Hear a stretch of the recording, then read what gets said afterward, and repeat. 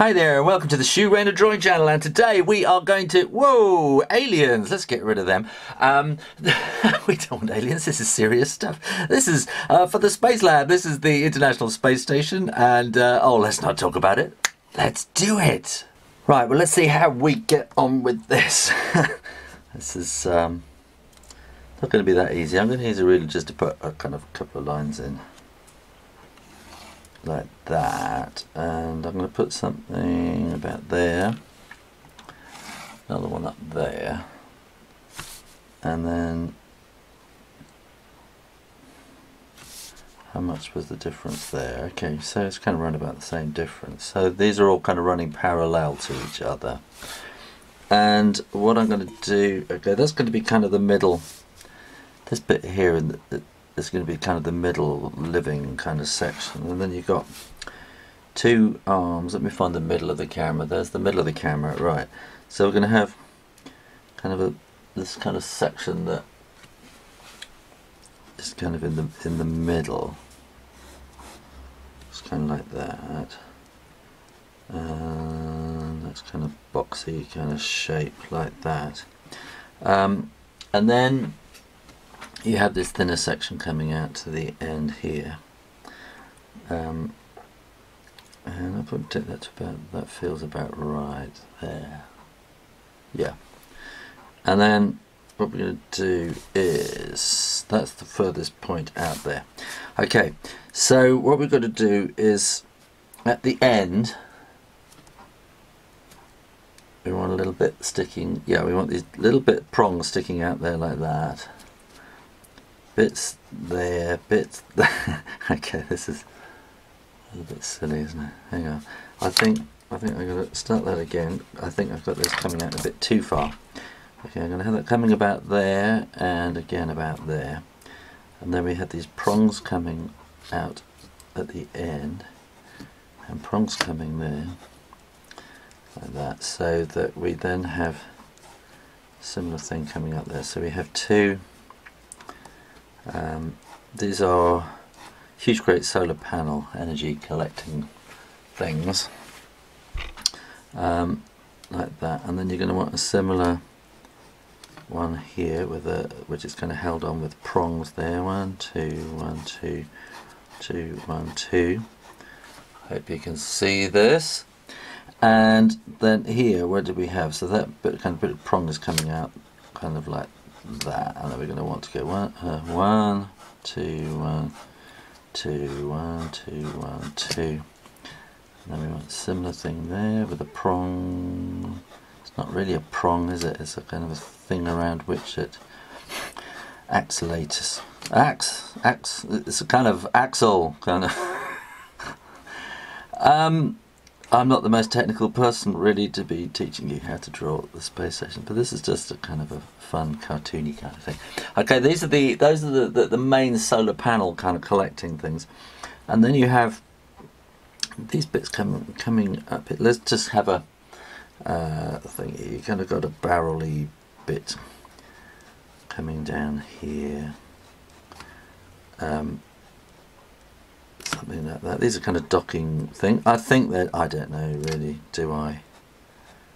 I'm just kind of showing you how to draw it. I'm not telling you exactly what it is. If you want to know exactly what it's all about, then you want to go to Space Lab, YouTube Space Lab, and they will tell you everything you ever want to know about Space Lab. And better still, you can join in the fun by devising your own experiment. If you're between 14 and 18 years old, I'm saying this in October 2011, so don't get excited if you're in 2030 and watching this, which is quite possible. So if you're between 14 and 18, you can enter and design your own space experiment and actually have it happen for you, which would be pretty amazing, wouldn't it? So what have we got? I think we have something like, oh, I don't know what's going on, another kind of thing going on up there. I'm making this all up, I think, am I? So, well, let's assume there's another kind of thing there, and we'll have a little Voshkod unit kind of linked in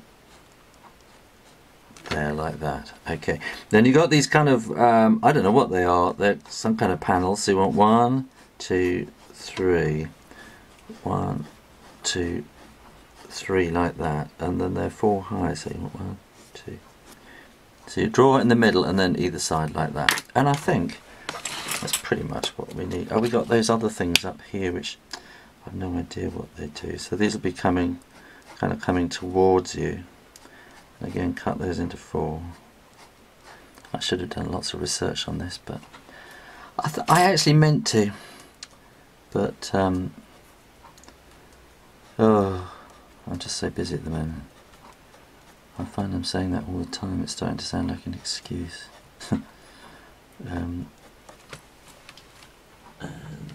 Probably all sorts of little bits like, right, okay, let's, I don't want that pen. Let's try that one. I've got a better pen. Have I got a better pen? There? Yeah, that's much better. Okay, I'm going to start off here, and because this is kind of on the top towards you, I'm going to bring that down there, and oh, actually that's going to come something like that, and then we want a curve around there,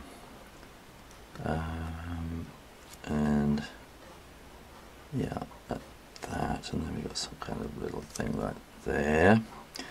I think this is probably some kind of docking bay again there. This again is some kind of docking thing, and I have no idea what any of this is. I'm just making shapes really. I mean, if you actually know what these things are and you really care about it, then you're going to go and research it and find out even more. But this is just kind of a bit of fun to I'll put a bit of shading in there like that. Just a bit of fun so you can kind of do a drawing of it while you are dreaming up your amazing thing for experiment that you want them to do on Space Lab. I think if I was young again, I'd be really excited about this. I'd be scratching my head trying to think of all sorts of things. Spiders are the first thing that come to my mind, but I think that's been done, hasn't it? That's probably why I'm thinking about it. But I'm sure there'd be something quite interesting with other kinds of animals that do things and see what they do in space when they go weightless. I think they did that with a spider, didn't they, to see how they would get on with building a web in space. I don't think they did terribly well.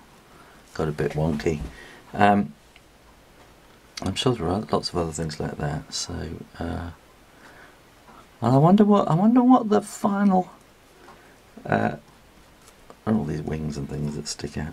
I wonder what the final winner will be. I have no idea. It'll be something completely off the wall, won't it? That no one would ever have thought about. I'm just going to put these kind of bits in there. I think I'm starting to make this up now out of my head. And then we want these kind of squares. I have no idea what these ones are for.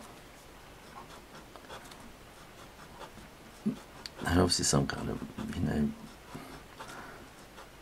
power collecting thing, or maybe some experiment, I don't know. What's in a little kind of mark in the corner like that? Or at least in the pictures that I've looked, and you're probably fine. The trouble is, I think, the space station's been built up bit by bit over the years, and probably fine if you go and try and compare this to another photo, you'll go, what? It's nothing like that. I think that's because it's just constantly changing as they add bits and probably take bits away. And am I going to be able to paint this as well? I don't know. Let's see if we have time. I might have to speed the painting up or something. We'll see how we go.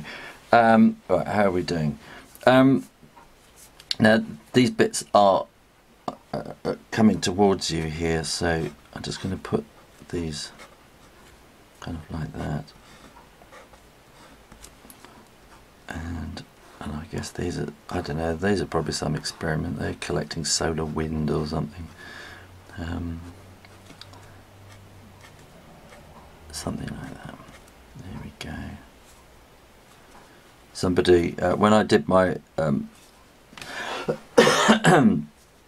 Space Lab video, the music one, which I hope you've seen. If you haven't, I'll put a link here right now.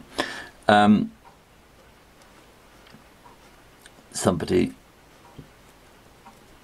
made a comment. I think they didn't quite understand quite what I was doing with it, and they thought there was a competition that I was entering. I'm a bit too old to enter it, I'm afraid. That it'd been fabulous if I could. Got to do some kind of art in space and see what happens if you kind of throw ink around the place or something. They wouldn't like that, would they? Probably, because it's all the ink would kind of plop into little balls and it would get stuck in the ventilating shafts and things. I don't think liquid is a very good thing in space. I'm just going to put lots of lines across there. So these are the big solar panel power collectors. At least I think they are. Yeah, they've got to be, haven't they?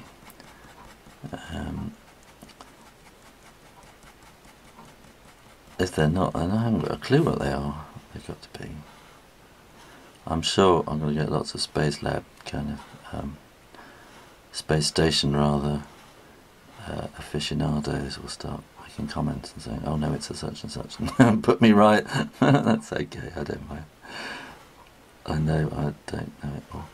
During the Apollo thing, Apollo's missions, I was incredibly lucky. There was a kid at school in my class called Guy Mitchellmore, who I think is now a TV presenter in London.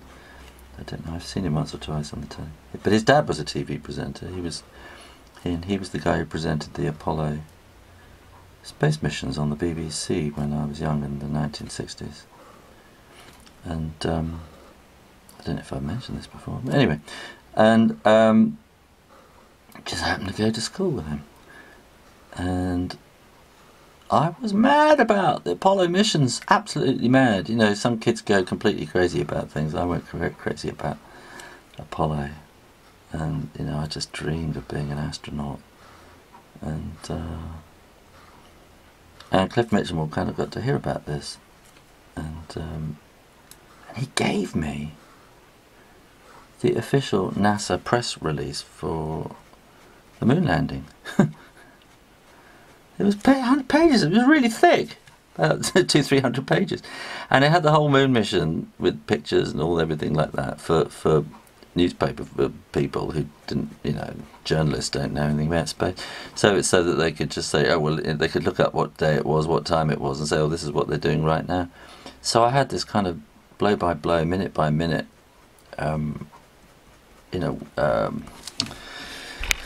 press release thing, you know, telling you exactly what was happening, and it was just incredible. I'm sure I've told this story before, and then I got a bit upset with Apollo because suddenly it wasn't on the telly anymore. It just wasn't news, and so it was a hard lesson in life, I think, because I wanted to have Apollo on the telly all the time. Telly, I mean TV, depends where you are, and I couldn't believe there were kind of these moon missions going on and they weren't televising them, and there's people up there on the moon, and people couldn't be bothered anymore. They'd seen it and done it. So I kind of got really, I don't know, I was like, huh, what if they're not doing it? I don't care anymore or something.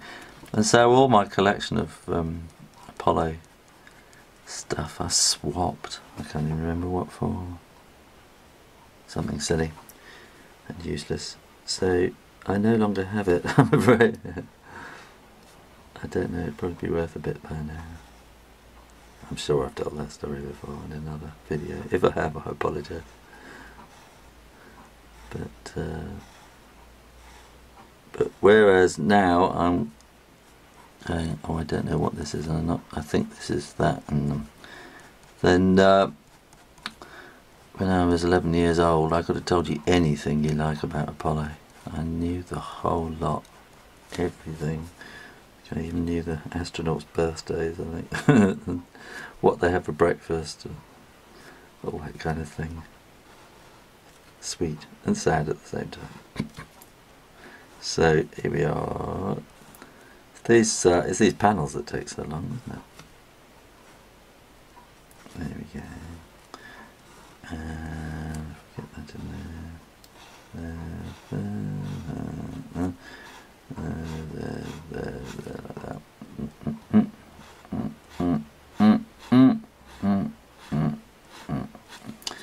So, as I say, this isn't a really accurate drawing. I mean, that would take forever. This is kind of a cartoony kind of impression, isn't it, really? But I'll give you a kind of an idea. And now, am I going to paint this or what? First of all, I'm just going to 16 minutes. If I'm going to paint it, but I'm going to do it as a speed drawing.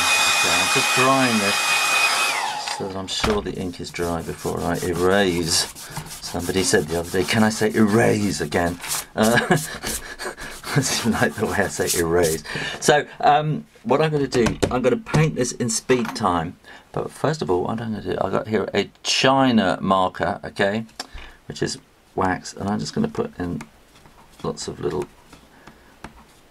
dots, and when I watercolour over the top, they will turn into stars. I hope. So I don't know how random it is because I can't see. And I'm going to put a very, very gentle thing like that. Right. Okay, I'm going to speed.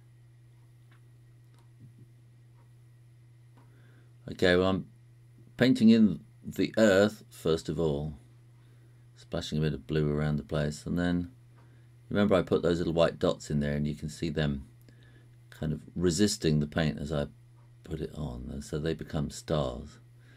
And this is just, you've got to be kind of careful and just paint around the edges, and you can see I'm not being that exact.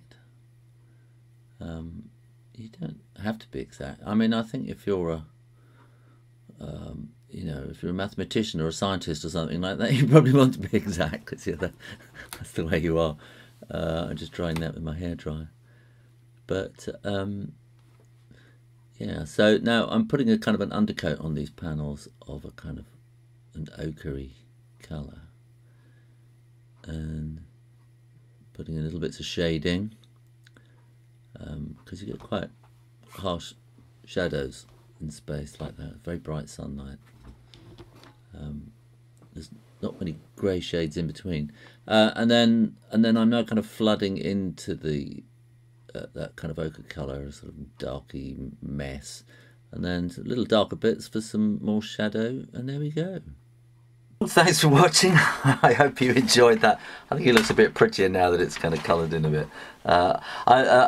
You know, it's not an exact scientific kind of drawing, but I hope it's kind of taught you a bit about painting and just about laying things out and things like that. And I hope you had a bit of fun watching.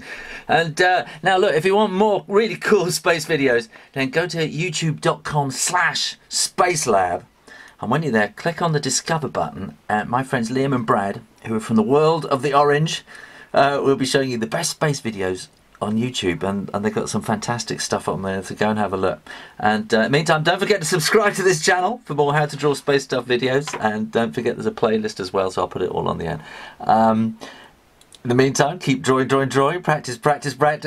You take care now. I'll see you next time.